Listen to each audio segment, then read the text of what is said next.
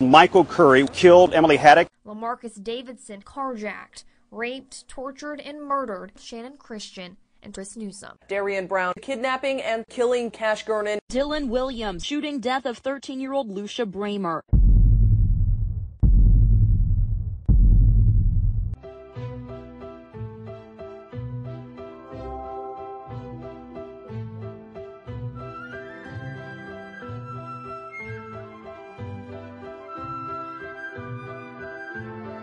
Darius Sessom murder, Tannen Hinnant. He was the youngest known killer in the U.S. when he shot Kayla Rowland. Tyler Williams gunned down Nathan Sumner. Ronald Exantis killed Logan Tipton. NFL player Philip Adams shot and killed the 6 people. Darren Dillon went murder. The Savopoulos family arrested 17-year-old Jamarius Walls. Charlie Patton died yesterday. Giossi Campbell accused of killing 2-year-old Kane Freeze Wiley. 2 males armed with handguns and demanded money. Philip Wise, with his 3 young children, was shot and killed. Caleb Dewberry, the man they believe murdered 26-year-old Gabrielle Muniz and 6-year-old Rosara Estevez. 21-year-old Asadi Coleman killed 43-year-old Karen Dalton. Dalton died a hero trying to shield her 2 kids. 22-year-old DeQuaze Little shot and killed 6-month-old Grayson Fleming. Jeremy Williams arrested in the murder of 5-year-old Kamari Holland. 27-year-old Brian Clay killed Ignacia Yadira Martinez and her 10-year-old daughter Carla with a claw hammer. Both victims had been raped.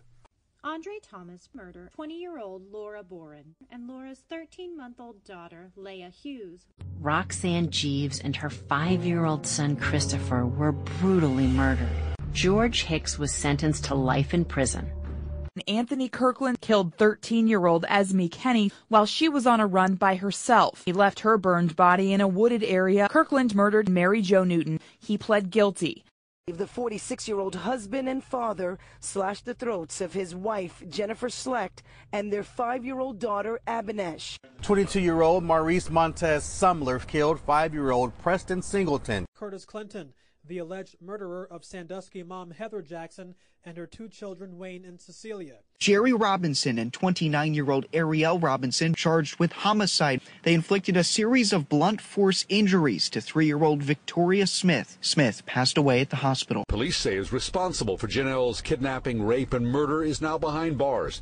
32-year-old Anthony Lamar Jones. Hopefully, 13-year-old Janelle Conway Allen.